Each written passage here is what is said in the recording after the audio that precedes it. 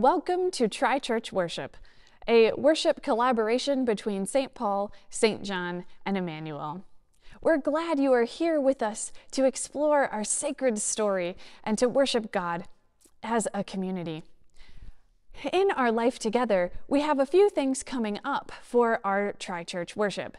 On December 24th and 25th, we will have one worship service that runs that whole weekend so that you can experience a Christmas worship, Christmas Eve and Christmas Day all together. We also have a few changes coming in how we will be worshiping together online and over the phone. We have a special announcement about that for you now. Although Tri-Church phone in and online worship as we know it is ending, there will be additional opportunities to worship God online and over the phone in 2023.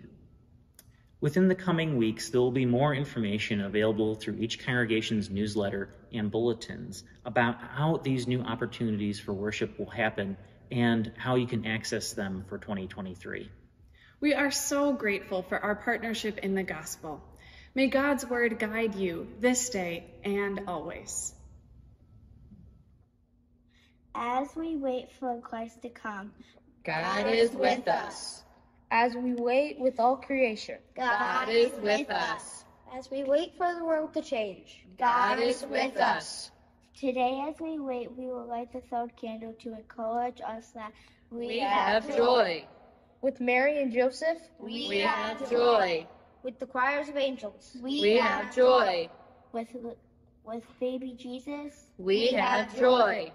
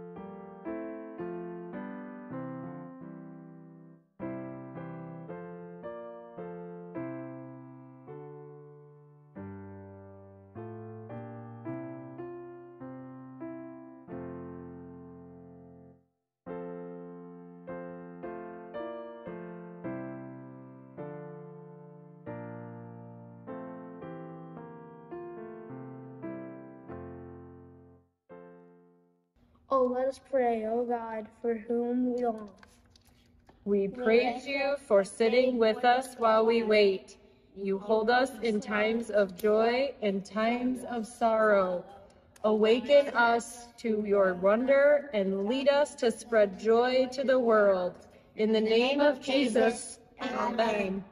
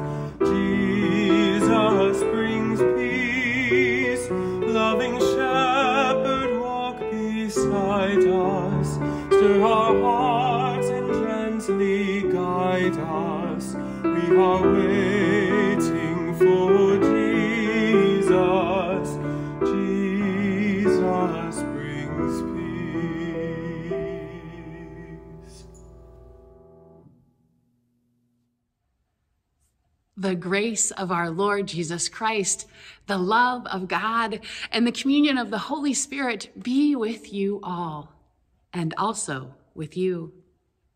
Let us pray. O God, as we wait for your coming ever deeper in our lives, we know you are here. Open us to your presence, love, grace, and peace. We come to worship you. Amen. A reading from Luke. In the 6th month, the angel Gabriel was sent by God to a town in Galilee called Nazareth, to a virgin engaged to a man whose name was Joseph, of the house of David. The virgin's name was Mary, and he came to her and said, "Greetings, favored one, the Lord is with you." But she was much perplexed by his words and pondered what sort of greeting this might be. The angel said to her, "Do not be afraid, Mary, for you have found favor with God. And now you will conceive in your womb and bear a son, and you will name him Jesus. He will be great and will be called the Son of the Most High, and the Lord God will give to him the throne of his ancestor David. He will reign over the house of Jacob forever, and of his kingdom there will be no end." Mary said to the angel, "How can this be, since I am a virgin?" The angel said to her, "The Holy Spirit will come upon you, and the power of the Most High will overshadow you. Therefore the child to be born will be holy, and he will be called the Son of God. And now your relative Elizabeth, in her old age, has also conceived a son, and this is the 6th month for her, who was said to be barren. For nothing will be impossible with God." Then Mary said, "Here am I, the servant of the Lord. Let it be with me according to your word." Then the angel departed from her. Word of God, word of life. Thanks be to God.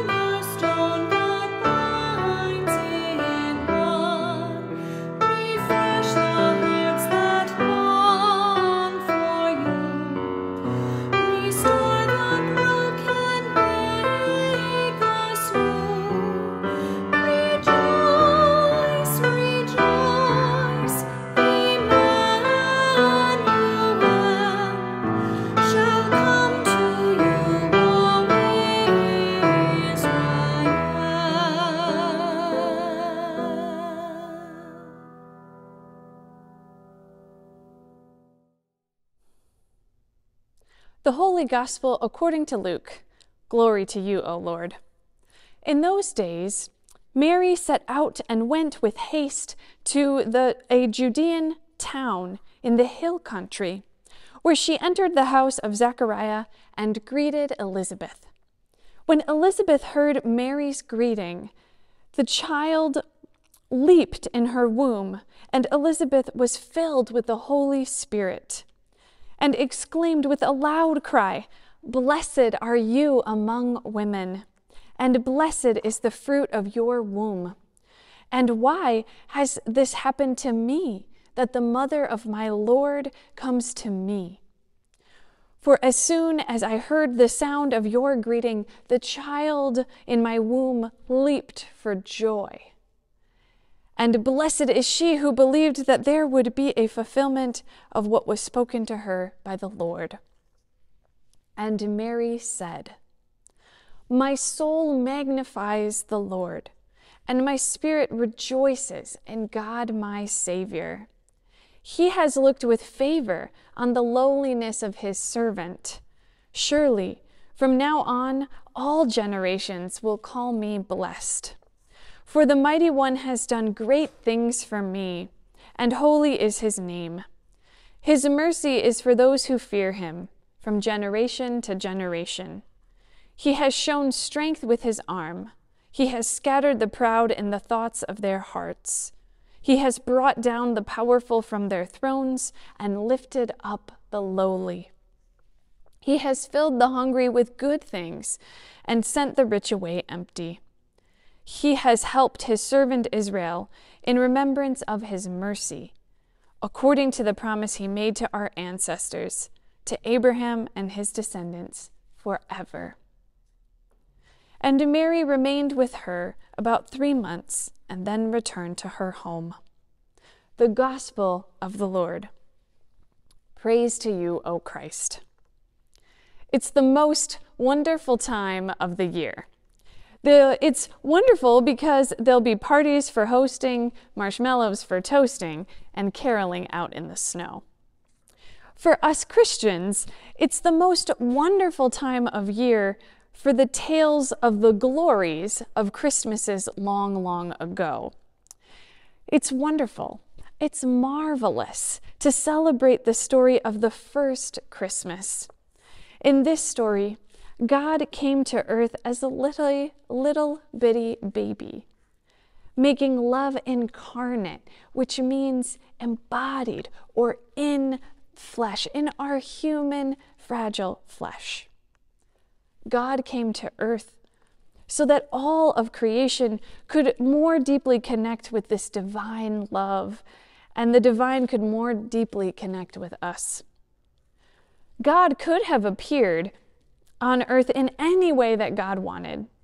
God could have come to earth in a flash of lightning or shown up as a full-grown adult. And in our gospel narratives, we do have different stories that depict how God came to earth in different ways. But here in Luke's story, and as it's accompanied by the Gospel of John, God chose to be born as a vulnerable and dependent infant. He could have been born a king to a royal family with gorgeous palaces and strong armies. But instead, a young peasant girl named Mary carried God for 9 months and gave birth to God in Jesus. It is a story that is full of wonder, full of mystery, and full of joy. It is wonderful. Our gospel text for today is also wonderful. It's filled with wonder. Mary and her cousin Elizabeth are full of wonder. They are curious how these miraculous things that they are experiencing could have happened to them and what it all means. First, Mary has a wonderfully shocking visit from an angel.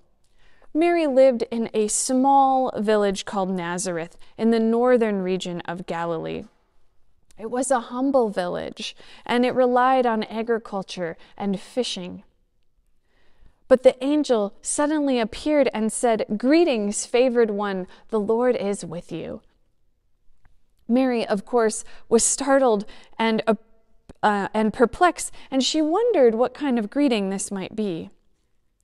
I'm sure the angel saw the startled look on her face and continued with an encouraging word, saying, "Don't be afraid, Mary. God is especially honoring you. You will give birth to a baby and name him Jesus. He will be a great ruler, and his kingdom will have no end." Now, Mary is really wondering just how on earth this was going to happen. The angel's answer is a little ambiguous, but he reassures her that God will be with her in the power of the Holy Spirit, and nothing is impossible for God. Without much hesitation, it seems, Mary answers, "Here I am, a servant of the Lord. Let it be to me according to your word." Mary is basically like, bring it on. Often, we depict Mary as this weak, obedient girl who is the epitome of womanhood for her submissive nature. But instead, in this moment of acceptance, Mary is being incredibly brave and courageous. She's probably still wondering how this is all going to work out, but she accepts the challenge. And it is going to be a challenge. Giving birth to this divine baby is not going to be easy. Not only does she have to face the burden of pregnancy and labor and delivery, but she's going to have to face the consequences in her own community that are no fault of her own. She is just a poor teenager. And sure, she is engaged to Joseph, but no one would expect her to be pregnant just yet. She's going to have to face all kinds of stigma and stares and gossip. Through it all, Mary trusts that God will be with her. She bravely and proudly says, "Yes, yes, I will serve God. Let's do this." She probably feels the tiniest bit of apprehension, but is yet excited, humbled yet honored, grateful yet terrified. Mary is filled with wonder at it all, and wonder of all that God will do through her. In the mix of all this wonder and worry, Mary goes to the safety and companionship of her cousin Elizabeth. It turns out that Elizabeth is also filled with wonder at how God is working through her. Elizabeth is also experiencing a miraculous pregnancy. She was well beyond childbearing years and never had any children. Unfortunately, in the society of her day, women were considered productive members of society only if they were able to have legitimate sons with their husbands. Besides how ridiculous and unfair that is, we know that having children can be extremely complicated, and it's hardly just a woman's fault. The sad truth is that 1 in 4 pregnancies end in a miscarriage. Many couples struggle to get pregnant, and I want to name that sometimes when we read these scriptures about God blessing people with a pregnancy, it can be easy to wonder, well, why hasn't God blessed me then? I don't know the answer to that question. All I know is that God is certainly not punishing you, and God will be with you in the struggle. God watched over Mary and Elizabeth and saw them through their trials and their difficult lives. These stories are so wondrous, not because they had children, but because God loved these lowly women, despite their status within their community or family. After Elizabeth and Mary greet each other, Mary sings about the wondrous things God will do through them. We say she sings it because the way it's set in the biblical text, it looks like a song. So Mary says, and she sings, "My soul magnifies the Lord, and my spirit rejoices in God my Savior. For God has looked with favor on the lowliness of the servant. Surely from now on all generations will call me blessed, for the Mighty One has done great things for me, and holy is his name. God looks with favor on Mary, even in her loneliness, and God will do great things where we least expect. Mary sings as if to wonder, if God can do this through me, what else can God do for everyone poor like me? She continues to sing and says that God has shown strength with the arm. God has scattered the proud in the thoughts of their hearts. God has brought down the powerful from their thrones and lifted up the lowly. God has filled the hungry with good things and set the rich away empty. God is leveling out the playing field. The lowly are lifted up and the proud are humbled. The hungry are fed. Those who have enough are sent away, perhaps to share in their riches. To share their riches, I should say. By favoring those who have been cast aside, God is evening things out. God is shrinking the gap between the haves and the have-nots. It's not that God loves those who have good fortune any less. It's just that God is especially caring for those that the world does not. In her song, Mary casts a divine vision like a prophet. She dreams that the world will be a better place, and God is making it happen. She actually sings as if it's already happened. Did you catch kind of the tense of the words? She doesn't say God will feed the hungry. She says God has filled the hungry. God has done wondrous things for Mary, and God will continue to make things wonderful for those that the world forgets. What wondrous things is God doing for you?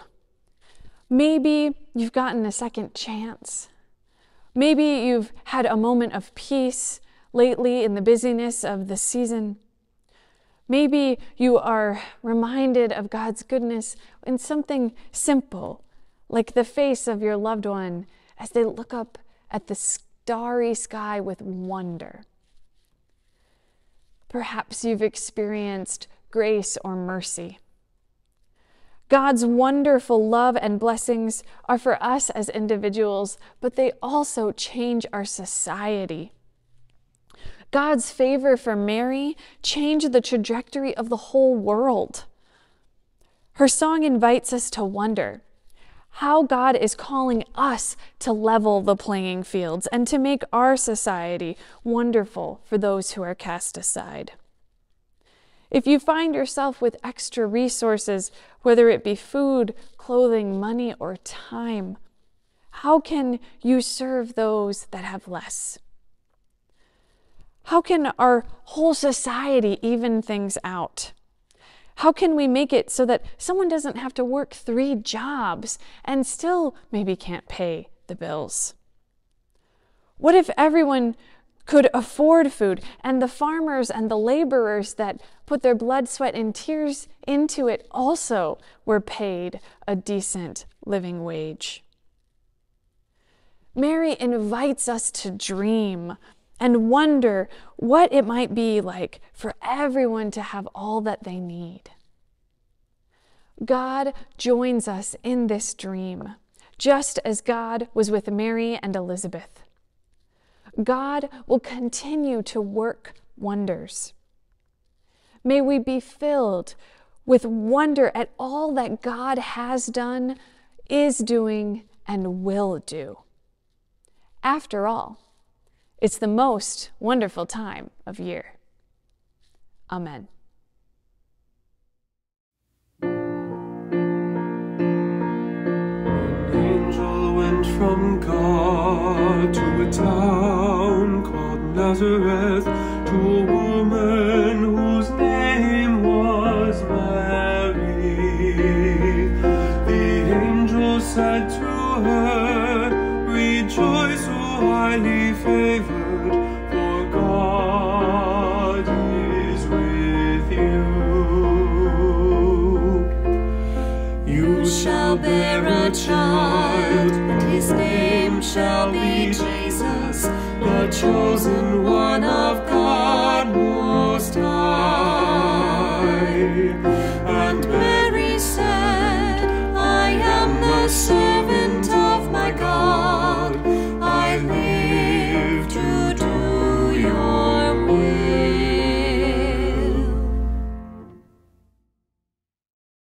My soul proclaims your greatness, O God, and my spirit rejoices in you.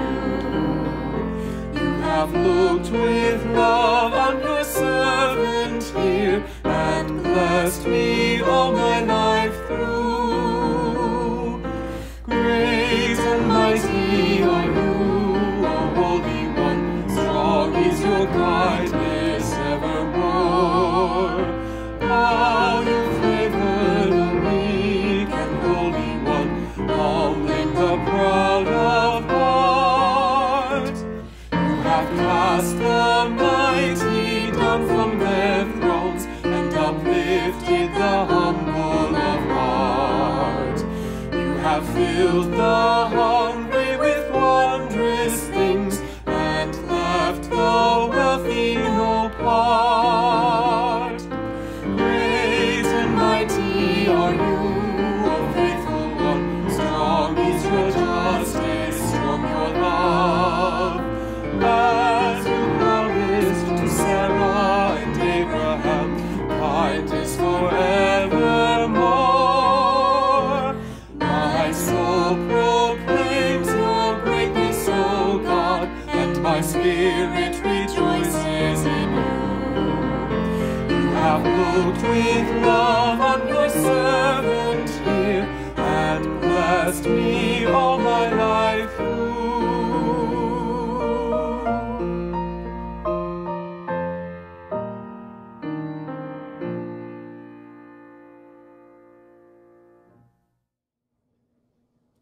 The signs of God's dominion were to be seen through the healing of the sick, the rising of the dead, and the preaching of the good news to the poor and the oppressed.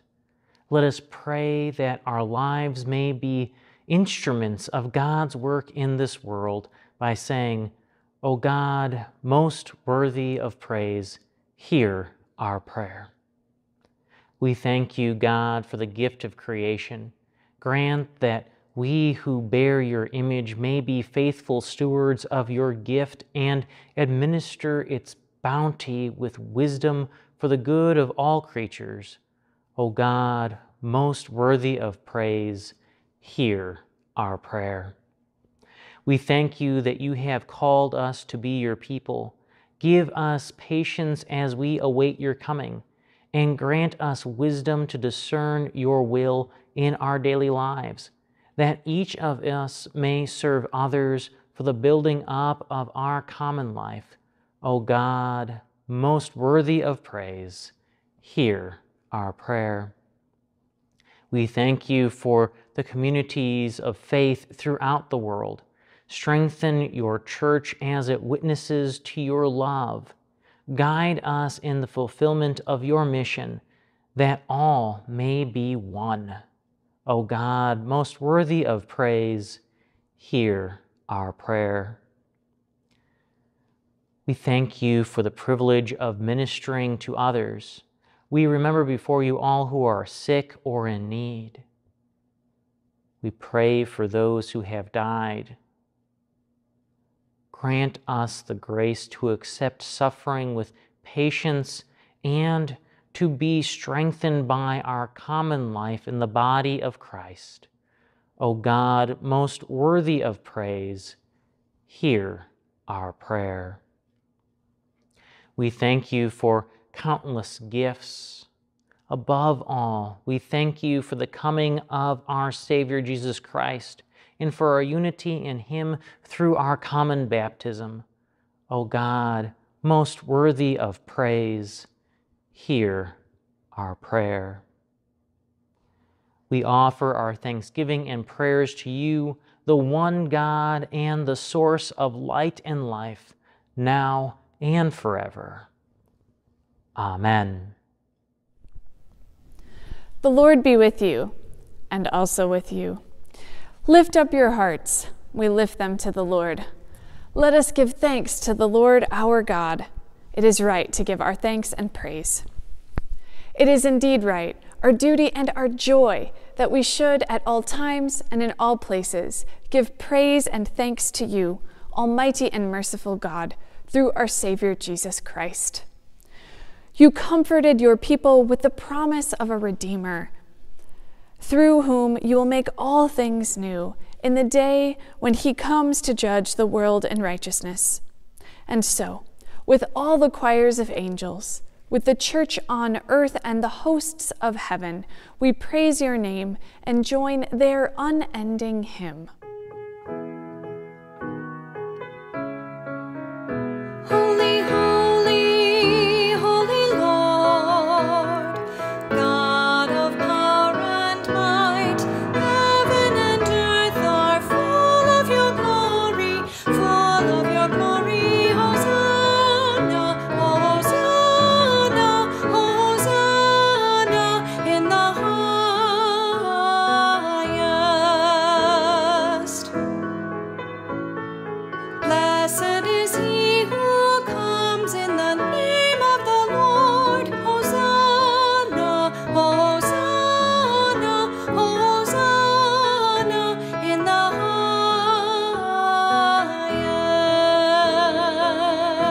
highest.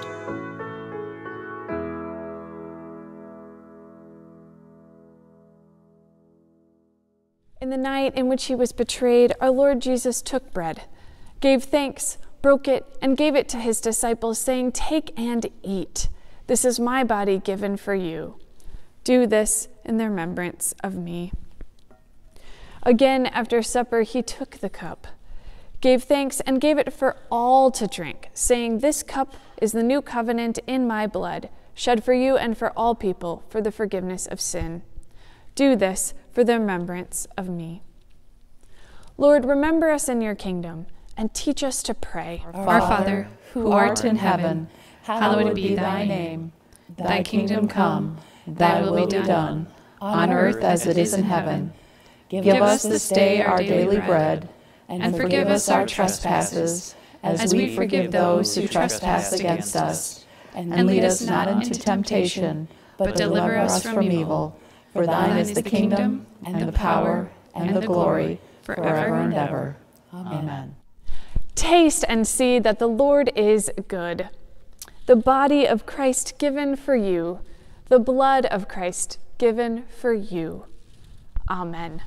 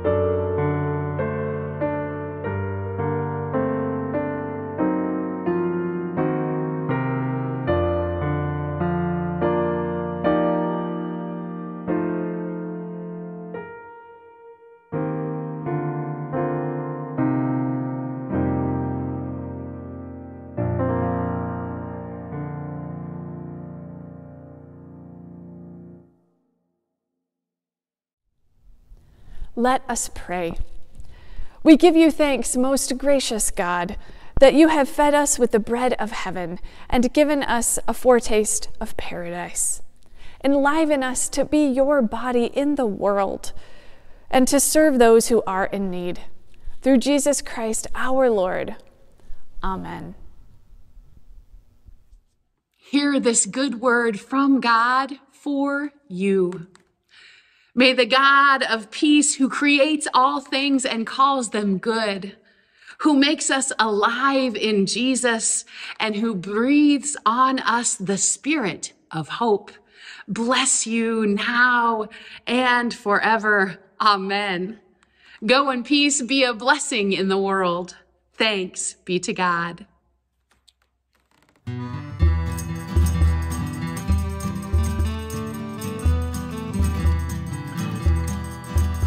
My soul cries out with a joyful shout that your God of my heart is great.